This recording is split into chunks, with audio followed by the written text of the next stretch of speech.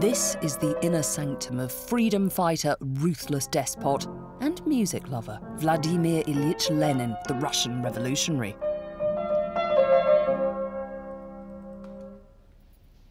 Lenin adored music, and this is his beloved piano. His favourite piece was Beethoven's Appassionata. I would listen to it every day, he said. What wonderful things human beings can do. But Lenin also feared music, recognising its unique power to manipulate us. Music affects your nerves, he said, makes you say stupid things and stroke people's heads. And now you mustn't. You must hit them without mercy. And Lenin was far from the only political leader in the 20th century who understood and tried to exploit the power of music. What fascinates me is music's uncanny ability to stir us up, to calm us down, to express every possible human emotion. It bypasses language and reason and aims instead directly for our souls. And that's what makes music so incredibly powerful and also potentially incredibly dangerous. In this series, I'll be exploring how, in a radical war of ideas, music became a weapon to manipulate millions. You don't decide what the music of the Soviet Union is, we decide. I'll discover how smash hits aimed to inspire revolution. How the dictators used music as an instrument of oppression, and how composers fought back. You can hear Shostakovich slapping Stalin in the face. Bam, bam, bam. I'll show how the soundtrack to war forged national identities. Immediately, you've got rolling English countryside and planes in the sky, and I mean, he just knew how to write these big patriotic tunes. And how music was sometimes even a matter of life and death. We were very well aware that as long as they want us, it'd be stupid to put us in the gas chamber. In these decades of revolution, repression, and total war, music was exploited by those in power like never before. Music can console us and it can corrupt us, inspire resistance or collusion. So as I explore the soundtrack to these tempestuous times, I'll also try to make sense of what to think and what to feel about the music and musicians tainted by history.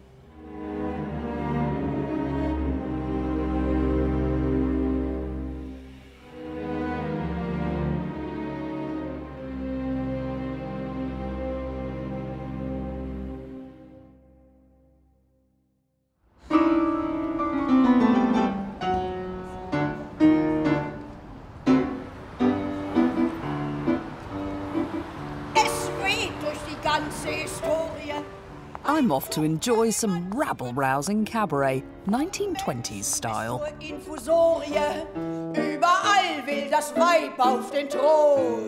After the First World War and before the Nazis, Germany enjoyed a brief fling with radical democracy.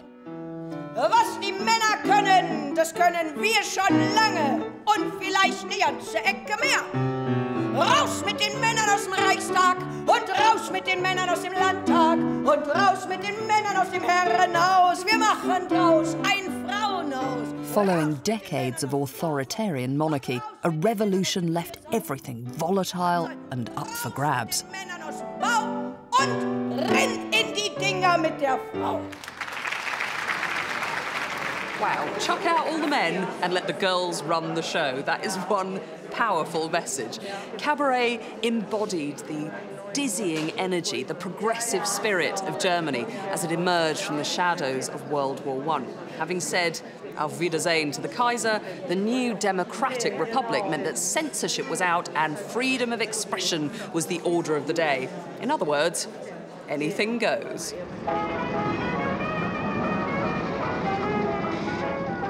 The brand new constitution of the Weimar Republic gave Germans not only a democratic parliament with even votes for women, but a Bill of Rights guaranteeing free speech for everyone.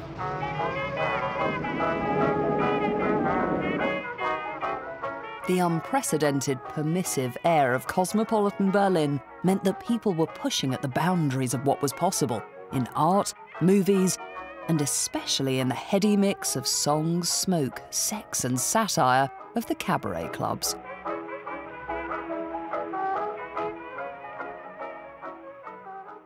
It was quite an explosion of expression. Yeah. It wasn't just like polite. I mean, it went from censorship to like drugs, nudity, sex, everything. Everything. It was crazy. Yeah, it must have been an incredible feeling to really, break through and throw everything away. People wanted to feel live. They can drink, they can dance. It was a really rich period in all the arts, theatre, cabaret, dance. And that must have been so exciting, such fun. Yeah. I always imagine it as a really a big breathe.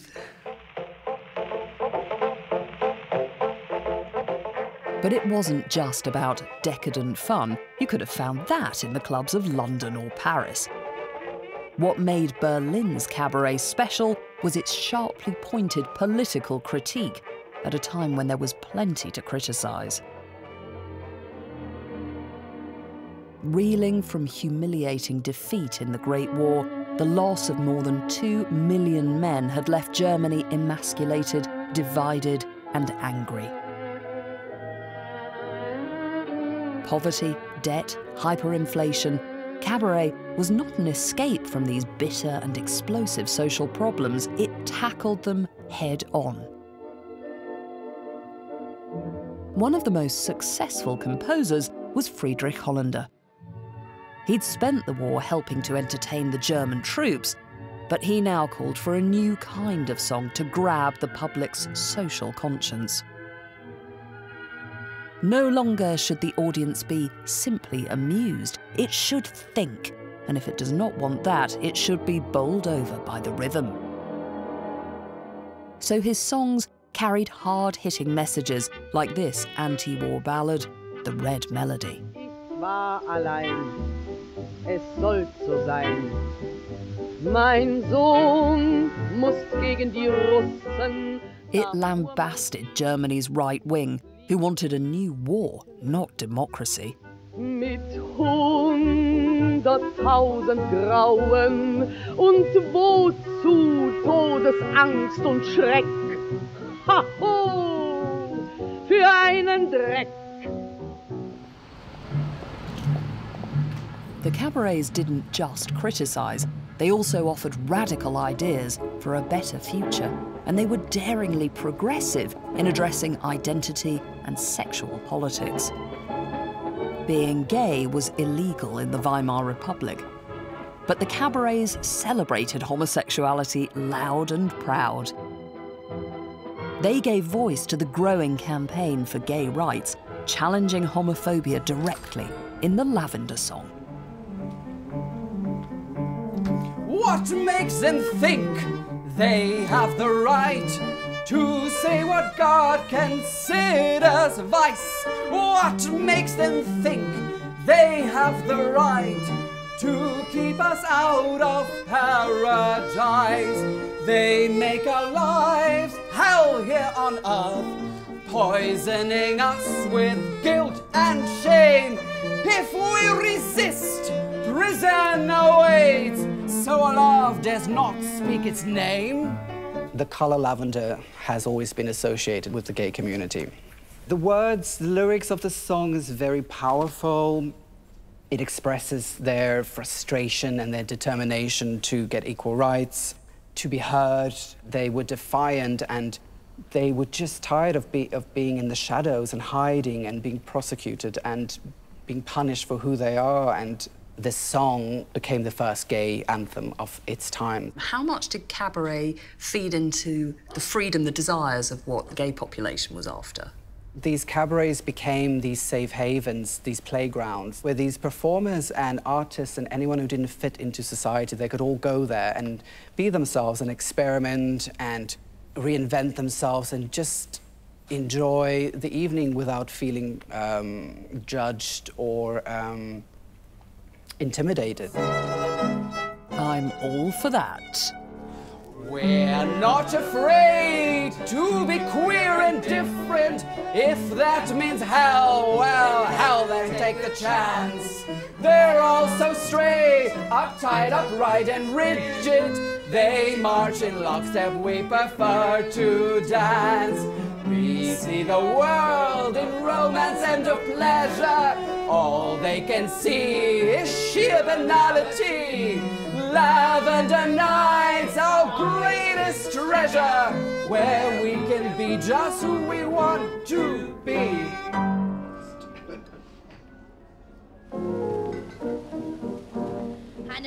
One of the biggest stars of the cabaret scene, Clara Waldoff, seemed to live out all the ideals of the Lavender Song. She was a lesbian who flaunted her sexuality and liked to cross-dress. Her risque act had been censored before the war, but in the more tolerant 1920s, she was feted everywhere. To the gender-bending cabaret crowd, Waldoff's song Hannelore struck a chord. Reizendes Geschöpfchen mit dem schönsten Bubiköpfchen, keiner unterscheiden kann, ob du Weib bist oder Mann. Hannelore, Hannelore, schönstes Kind vom Hallschen Tor. Clara Waldoff was totally different from the other singers. They were really girls, and they were like, and they had a nice voice, a high voice, and she was really like that. She was a tough guy. Clara was the first girl in a man suit on stage. She smoked before it was okay for women to smoke. Yeah, so she really lived this life of, you know, drink and drugs and living very openly with a woman and that kind of thing. I think really a trendsetter. She was that one which go through the jungle with a big knife to cut all these things, and then afterwards, Marlene goes through this tunnel. Marlene Dietrich. Marlene Dietrich, yeah. I mean, people tell that Clara and Marlene had an affair, but nobody knows exactly. It's hard to imagine now how subversive and incendiary all this was back in the 1920s. What was liberating for some people was horrifying for the more conservative.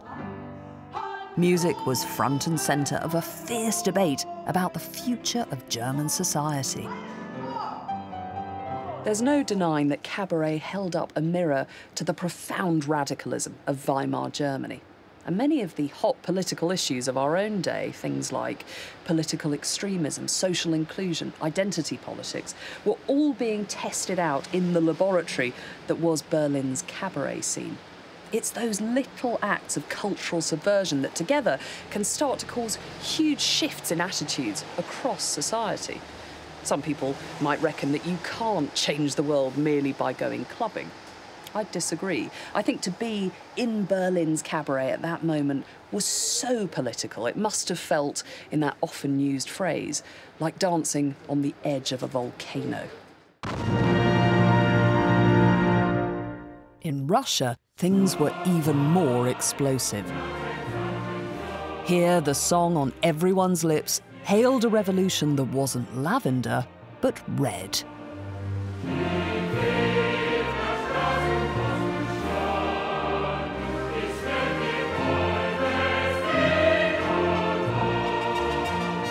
The Russian Revolution of 1917 saw crowds of people take to the streets, forcing the Tsar to give up his throne.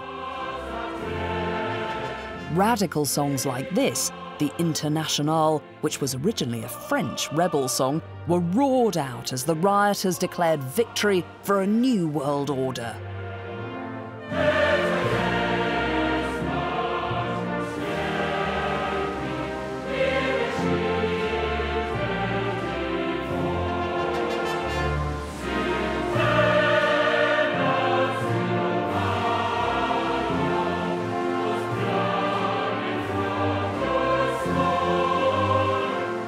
As the Bolsheviks cemented their power, the Internationale was adopted as the new state's anthem.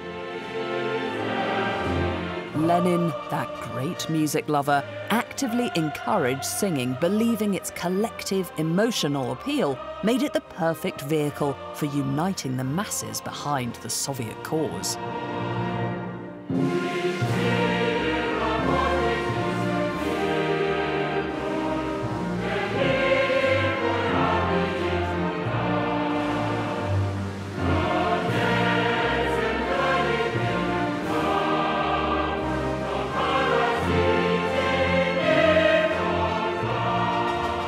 As soon as you sing, when you're busy with this really physical experience and producing simple melodies with other people, and when you're enjoying or when you're experiencing this wonderful thing, you start to believe in the text as well.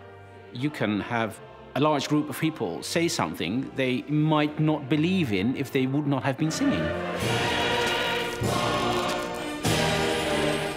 The Internationale has pride of place in this commemorative LP box set of Lenin's favourite songs, issued by the state-owned record company of the Soviet Union.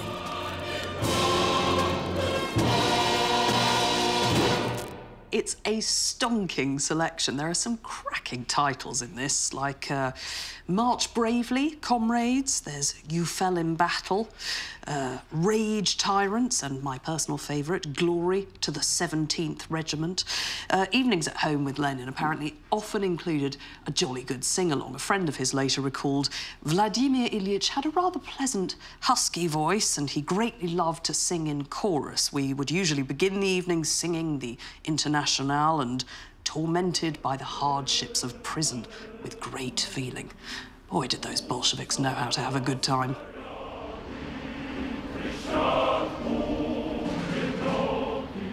After the revolution came several bitter years of civil war and famine, in which some 5 million people died.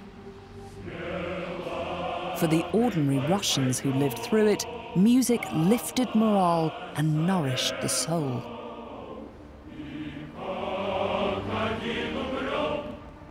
One composer recalled that there was no bread and art took its place. At no time and in no place have I seen people not listening to but devouring music with such trembling eagerness as in Russia during those years.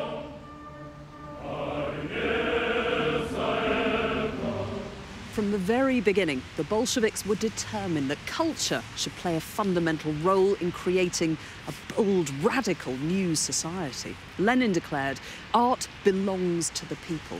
It should have its deepest roots in the broad masses of the workers. We must raise the level of education so that art may come to the people and the people to art. Until now, the arts have been the preserve of the metropolitan elite. But in the early 1920s, the Bolsheviks set about trying to build a distinctly Soviet culture available to all. And music was an essential part of their drive to educate and elevate the masses.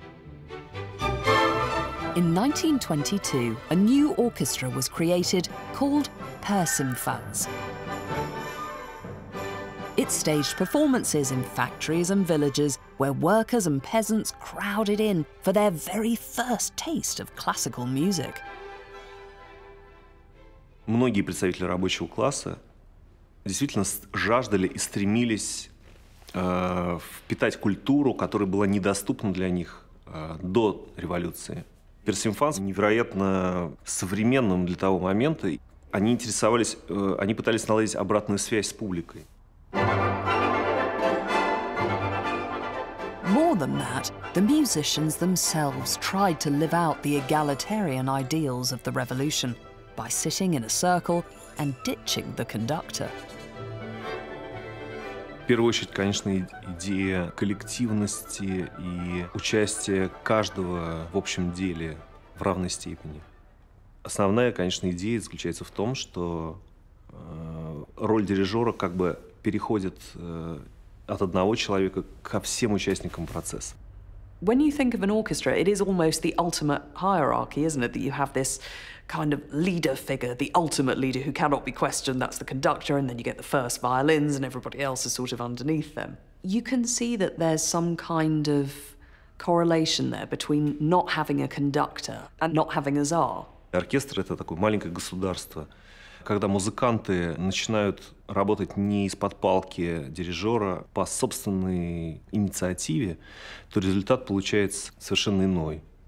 Musically speaking, I think it would be ideal if you wouldn't need a conductor. I mean, being a conductor, that's a very weird thing to say maybe, but there is no such thing as a real democracy in music, because if you imagine you want to rehearse a large symphony with an orchestra and you want everybody in the orchestra to have a say about something, you would need like 3 months to prepare a program. Whereas if you have a conductor, you can be ready in 3 hours.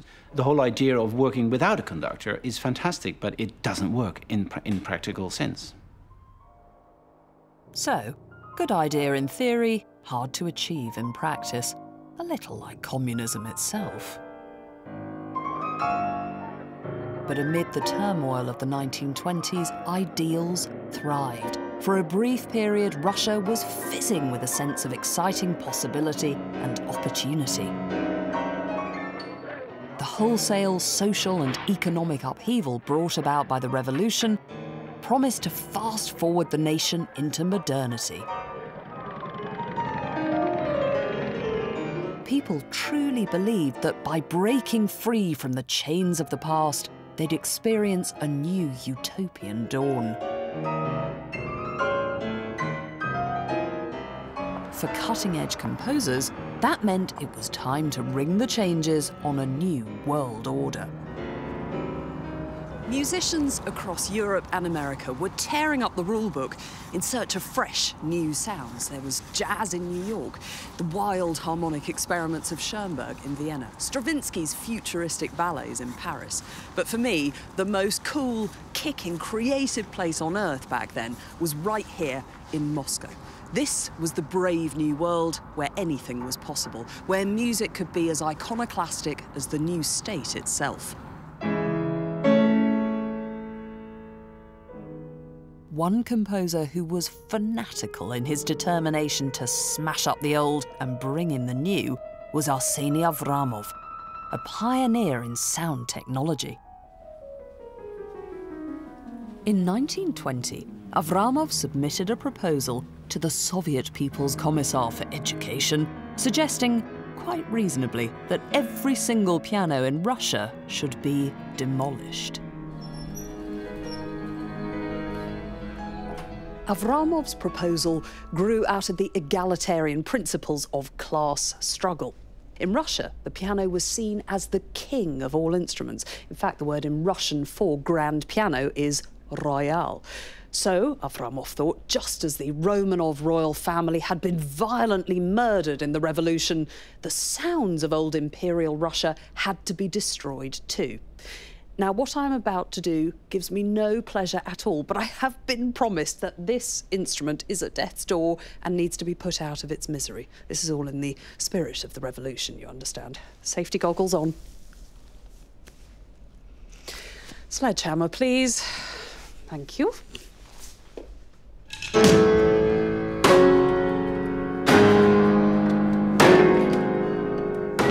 Drag pianos out into the streets, wrote revolutionary poet Mayakovsky in his poem An Order to the Art Army. Drums with boat hooks from windows hang, hammer pianos, bang on the bellowing drum. Let there be crashes, let there be thunder.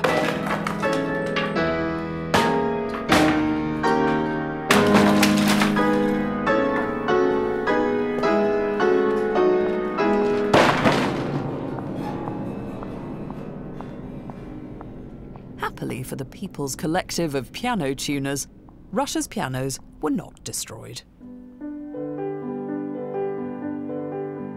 But that didn't stop avant-garde musicians looking for radical new ways to create a revolution in sound.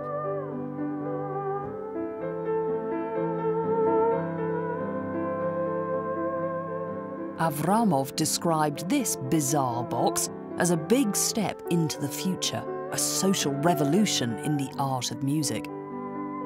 It's one of the very first electronic instruments, a theremin.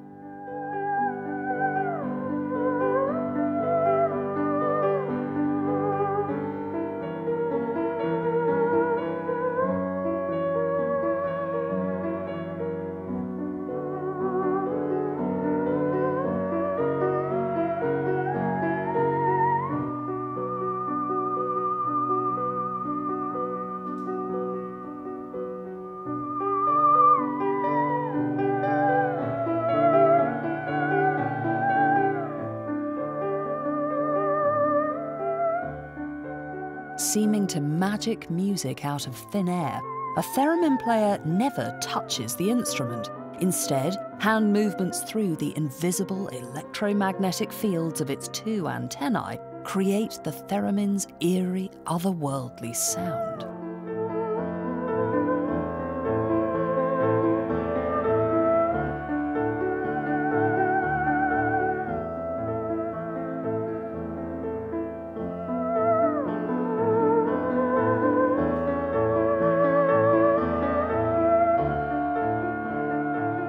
It's named after its inventor, Lev Theremin, an engineer and amateur cellist who accidentally stumbled across this extraordinary sound during a science experiment into new uses of electricity.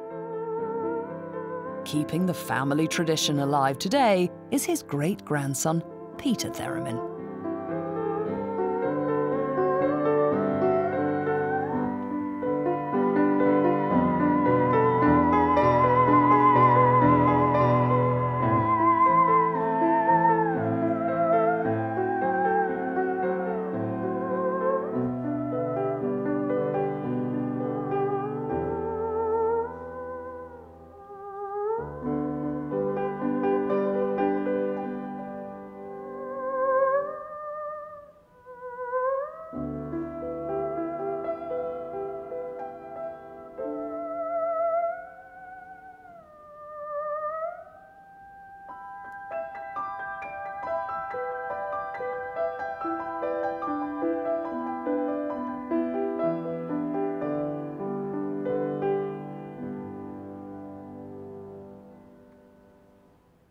Peter, that performance was so beautiful and ethereal and strange.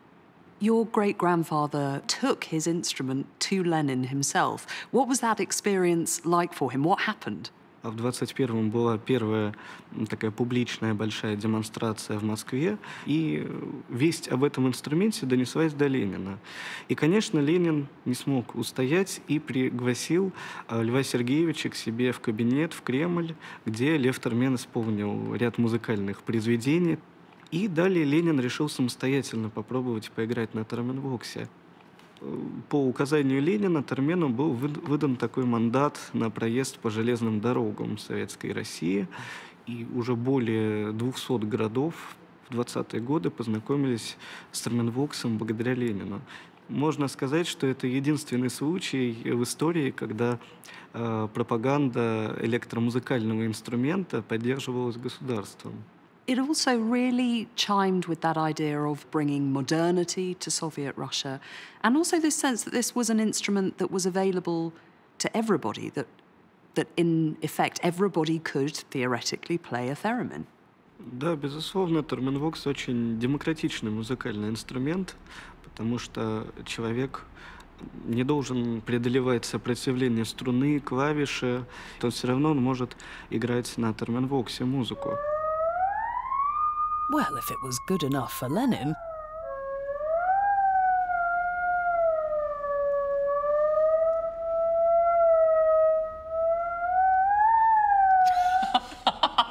Oh, it's much harder than it looks.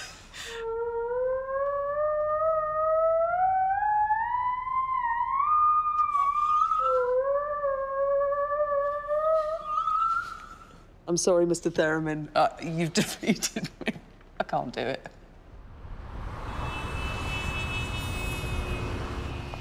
For musical revolutionaries, it wasn't just innovative instruments that would create the soundtrack to a Soviet utopia. A new kind of music was required that would capture the industrial roar of the proletariat. And it was wannabe piano destroyer Arseny Avramov who took that idea to its greatest heights. In November 1923, he stepped out onto the rooftop of this power station, clutching 2 flags. These were to be his batons for conducting an absolutely loopy and brilliant piece written to mark the anniversary of the revolution, his Symphony of Sirens.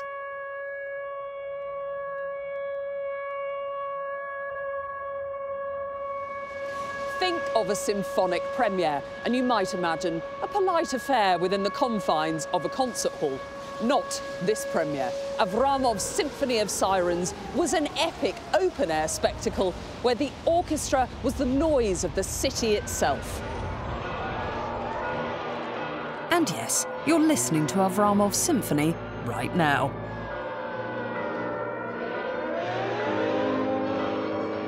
He conducted a musical arrangement of factory sirens and bells, ship foghorns and seaplanes, a choir of trucks and cars, fireworks, artillery, several full infantry regiments, steam locomotives, as well as a military band, a few massive choirs, and a specially made steam whistle machine that could toot the Internationale.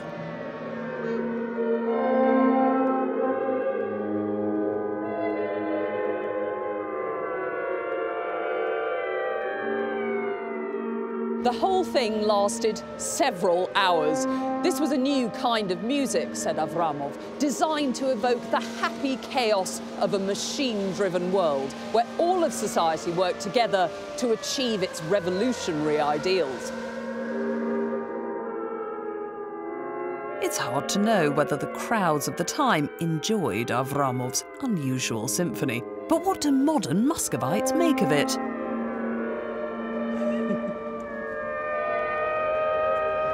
Это что, музыка? Да вы что? It is music.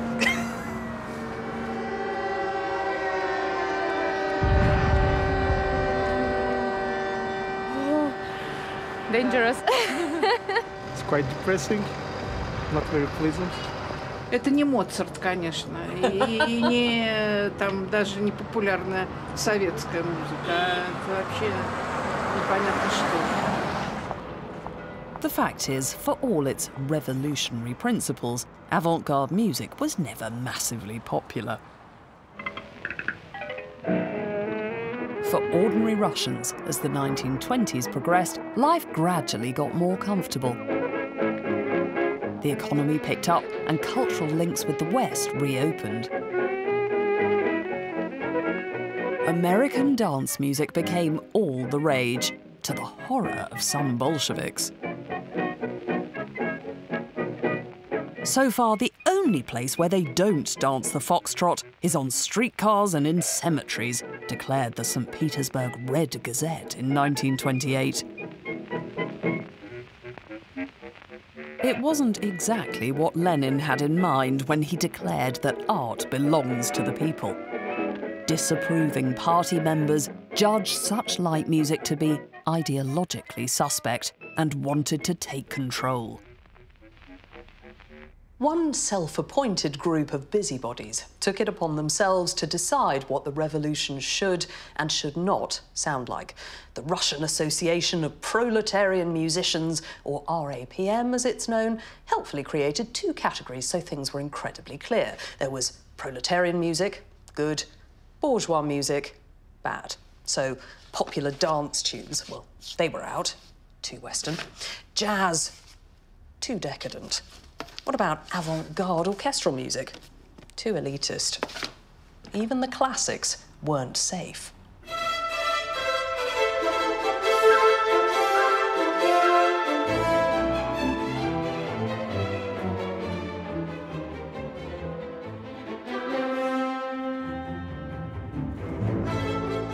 The militant group even targeted Sergei Rachmaninoff, a hugely popular composer and one of music's all-time greats.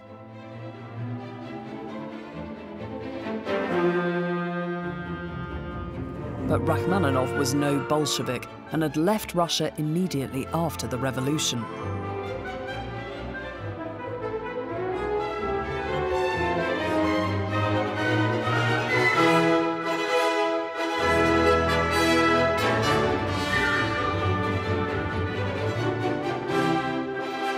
The proletarian musicians passed a resolution. Rachmaninoff's works are reactionary, reflecting a decadent mood of the bourgeoisie that is particularly harmful in the bitter conditions of class struggle on the musical front. They concluded that Rachmaninoff's music should be banned.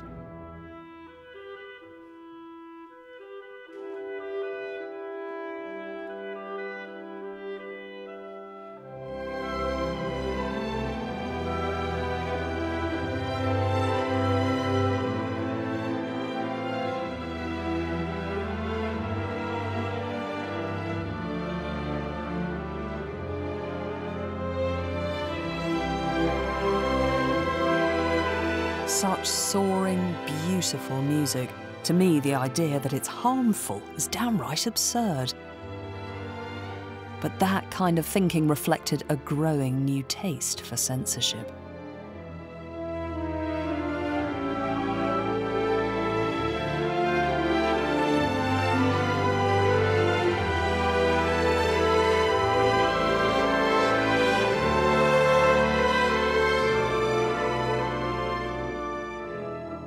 From the late 1920s, the grip of control was tightening right across Soviet society.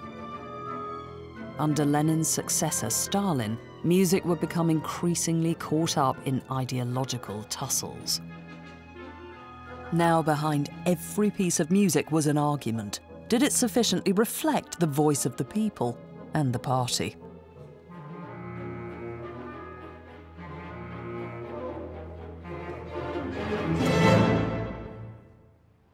For all the debate, no one doubted that music mattered. Whether it was through singing songs to rally people round the Soviet cause, or as a form of education and enlightenment, bringing culture to the masses. It could give voice to the radical spirit and shed light on the class struggle. Whatever your political stripes, people truly believed that music wasn't just a mirror to society, it was a tool to really change things. In the democratic Weimar Republic of late 1920s Germany, that was just as true. Here, music and politics had become increasingly radical, not just in the cabarets, but in the songs of the streets and even at the opera. To look at Kurt Weill, a shy young composer with perfectly ironed trousers, you wouldn't think he had a revolutionary bone in his body.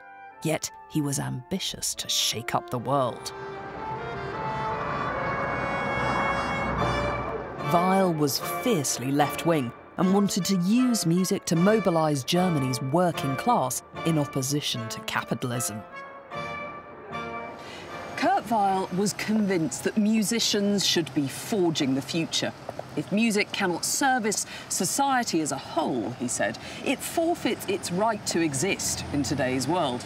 He was also determined to bridge the age-old gap between elitist, highfalutin classical music and popular song.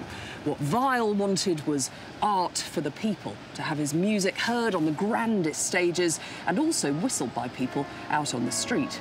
It was a tall order.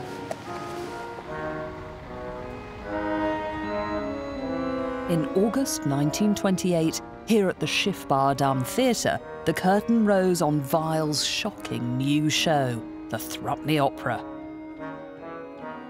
It was a collaboration with a provocative young poet and playwright, Bertolt Brecht. The Thrupney Opera is a damning critique of Weimar Germany. Its plot satirises its capitalist society as morally corrupt, violent and exploitative.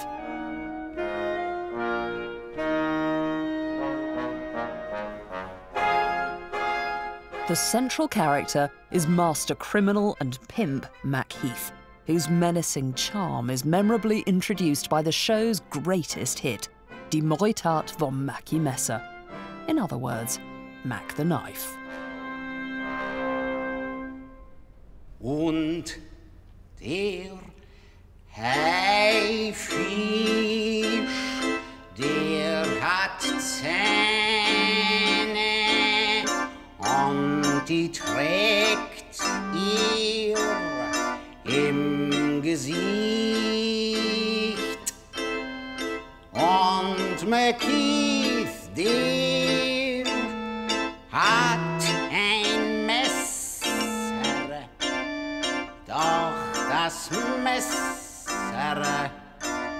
sieht man nie. We think of Mack the Knife as big band swing, smooth lounge music.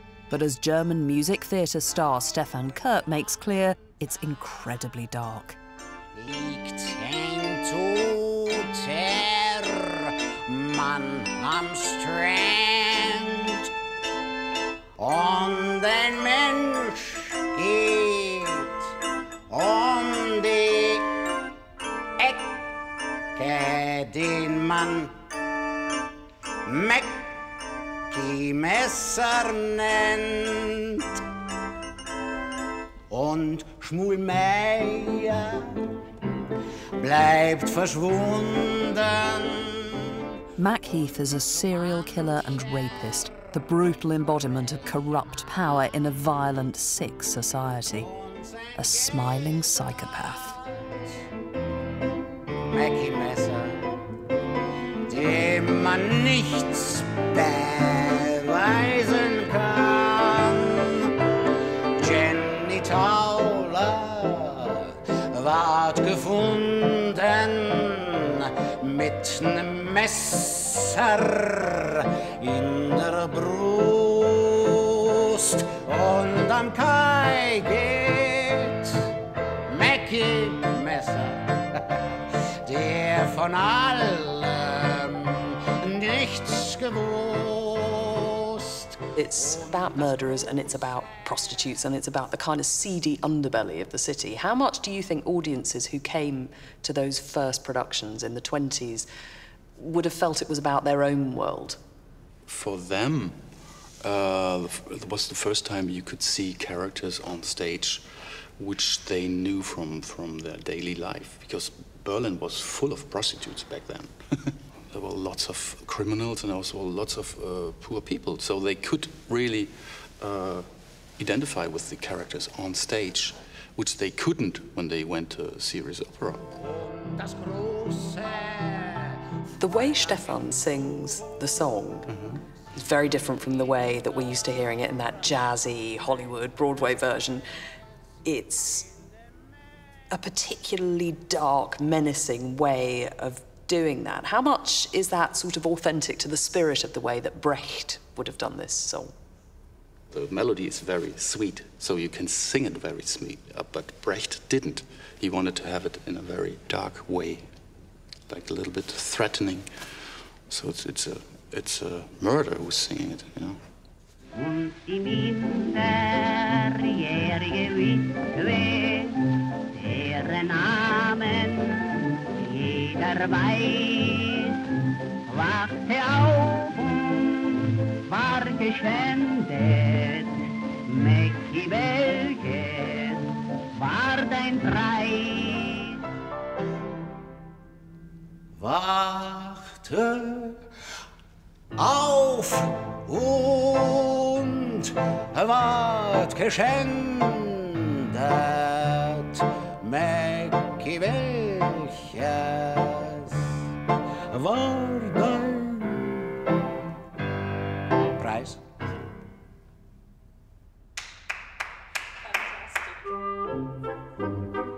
Ironically, the Thrupney Opera, which was meant to be an attack on the evils of capitalism, was a huge commercial hit. Thrupney fever spread through Europe, leading to hundreds of new productions and, in 1931, a musical film. No doubt about it, Weil's music, like almost no other, had succeeded in finding that sweet spot between popular culture and high art. But what of Brecht and Weil's other aim? That their work should help improve society. Looking back on it years later, Bertolt Brecht liked to claim that this show had genuinely changed attitudes. I'm not so sure about that. Certainly today, the political message has receded, and what you're left with is the infectious brilliance and energy of Kurt Weill's score. Great entertainment with great tunes. Now, I reckon Weil was torn about that. He wanted to change the world, but like any composer, he also really wanted a smash hit. And that is an inherent tension for any political musician. You write something that juicy, and everybody wants a bite. When the clock strikes 6:30, babe, time to head for golden lights. Hey, it's a good time for the great taste dinner at McDonald's. It's Mack tonight. Come on, make it Mack tonight. Brecht and Weil must be turning in their graves.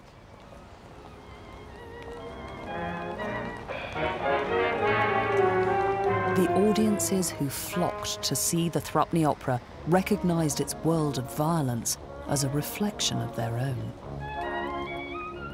The feverish fun of the cabaret era was fading. The Wall Street crash of 1929 brought new economic depression and undermined faith in parliamentary politics. The backlash was rising extremism. Roving gangs increasingly occupied the streets, some communists and some belonging to a new far-right party, the National Socialists, the Nazis. They appealed to those who found the changes unleashed by the Weimar democratic experiment alarming rather than liberating. Music, whether it was Kurt Weill or cabaret, became the focus of everything that was meant to be wrong with Germany. It was liberal, it was lefty, and often it was Jewish. The next joint show from Brecht, a communist sympathiser, and Weil, who was Jewish, was disrupted by Nazis throwing stink bombs at the stage. The fight between left and right played out in the cabarets. In the early 1930s, Friedrich Hollander, still composing angry political songs, opened the Tingle Tangle, a new club where he publicly lampooned the Nazis and their fanatical anti-Semitism.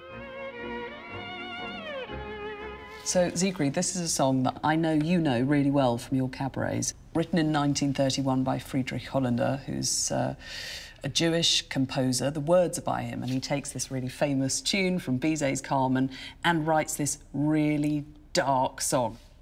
Let's have a go at doing it. I feel slightly weird about singing this song. First time in English for me. Okay. Well, first time in English, or in fact any language for me. Okay. Let's have a go. If it's raining or if it's hailing, if there's lightning, if it's wet, if it's dark or if there's thunder, if you freeze or if you sweat, if it's warm or if it's cloudy, if it thaws, if there's a breeze, if it drizzles, if it sizzles, if you cough or if you sneeze. It's all the fault of all the Jews. All the Jews are all at fault. Oh, why and how are they at fault? Do you not understand? It's all their fault. And me too, it's all your fault. The Jews are they are all at fault. And don't doubt it, it's all their fault. The Jews, they are all at fault. Oh, I see. Oh, it's a horrible, weird... It's a weird song. I mean, it's very close to the bone, that. Yeah, it is. We feel it like this now. And I think a lot of the audience in the former times were like, yeah, of course, I know it, yeah. And for us now, it's with all this knowledge. Yeah, with everything about that what happened happened, afterwards. It's like you have to really to say, oh, breathe, and try to understand the situation in which it's written. I mean, that's the thing, this song gets progressively more absurd. It's, you know, the sausages taste of soap, the Prince of Wales is gay, your dog can't do a poo, it's all the fault of the Jews, everything's the fault of the Jews. Everything. It is an interesting point that so many cabaret singers and artists were hugely political, but they really underestimated what was coming. Do you think those kinds of people could have done more, could have been more politically engaged, and that it was sort of all the world's a joke, haha, and then it was too late to do anything? I think we can't blame Hollander for writing this, because nobody had ever before experienced a thing like that. What comes after this song, nobody. Now we know. And now we have to be very careful, everybody, because we know what can happen after a funny song. I think we should sing it, even if it hurts. We should sing it to remember and to be aware.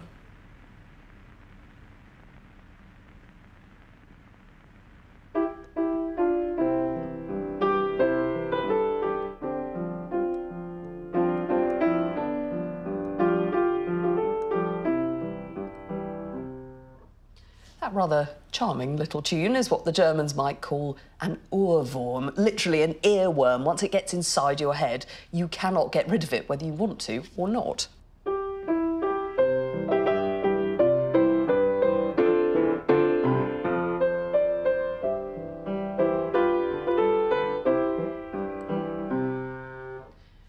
However, you would not want to find yourself playing or even singing this in Germany today, because these notes are considered so powerful, so controversial, that under Article 86A of the German Penal Code, to even hum this tune in public means that you could be arrested or you could be sentenced to up to 3 years in prison. It's known as the Horst Wessel song, after the young Nazi stormtrooper who wrote it. Horst Wessel had dropped out of law school to devote himself to the Nazi cause. In the late 1920s, he and his gang of uniformed thugs would march, singing provocatively through Berlin's streets, spoiling for a fight with their great enemies, the communists. Music was a key weapon. Kampflieder, fight or struggle songs were roared out on both sides while the punches were being thrown. A bit like chanting on the football terraces today, this was music as intimidation, as a sign of tribal allegiance. And Horst Wessel had a real nose for this kind of thing. He knew how to write a tune that would summon up the blood during a good old scrap. He called his song Die Fahne hoch, the flag is high.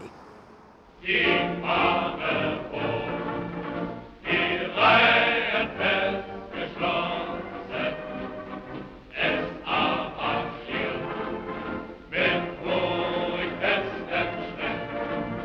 Kameraden, die Rückfront und Reaktion erschossen, marschieren im Geist in unseren Reihen mit. Horst Wessel's song was a mishmash of various other tunes. He even deliberately plundered a communist favourite just to wind them up. His song was easy to sing, easy to march to. It packed a real punch. But it might well have been lost to history had it not been for a dramatic turn of events. In 1930, when he was just 22 years old, Horst Wessel was murdered by a gang of communist rivals. A young martyr for the Third Reich, wrote Nazi propaganda chief Goebbels in his diary with cynical glee. Wessel's funeral was turned into a major event as the Nazis capitalized on his death. Wessel was now painted as a hero who'd sacrificed himself in the noble struggle to restore Germany to her former greatness.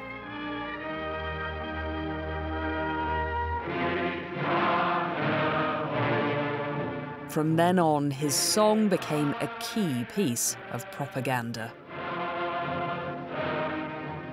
When the Nazis were elected to power in 1933, the Horst Wessel song was ubiquitous, played at every rally and official occasion.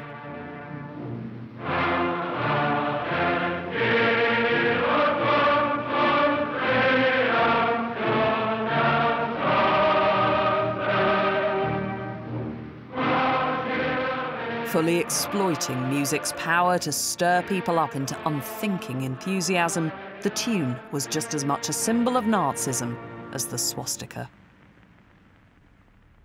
So, I've played the Horst Wessel song. Can I sing it?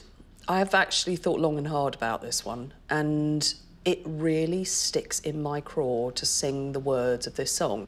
It's because it's such a dark incitement to violence that somehow jars with that very pretty little tune. It's still banned in Germany today, although that doesn't stop countless neo-Nazi groups around the world singing the Horst Wessel song very proudly. Now, I don't agree with banning it. I don't think censorship is remotely helpful with music or with any other art form, actually. Let it be there in the world. We need to look this stuff in the eye. But Horst Wessel stands as a kind of warning of the power, the incendiary heat of music to inflame and ignite us in ways that invoke freedom and the best of the human spirit, but also the very worst, most depraved things that human beings can do, and that we ignore that power at our peril.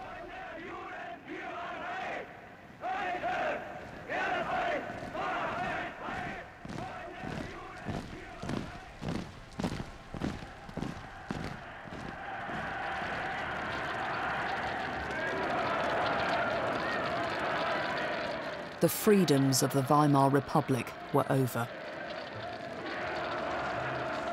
All the arts would come under attack in the Third Reich.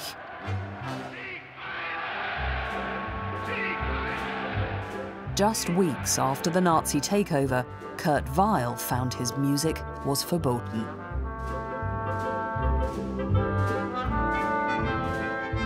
Kurt Weill was tipped off that he was on a Nazi blacklist and was about to be arrested by the Gestapo. He packed a bag and he fled, never to return to Germany again.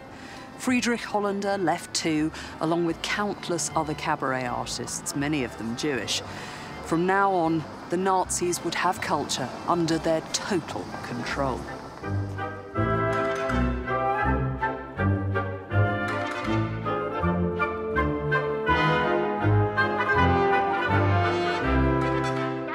Next time, with Hitler and Stalin in power, the dictators try to harness and manipulate music like never before. So how will musicians respond as every piece becomes a battleground?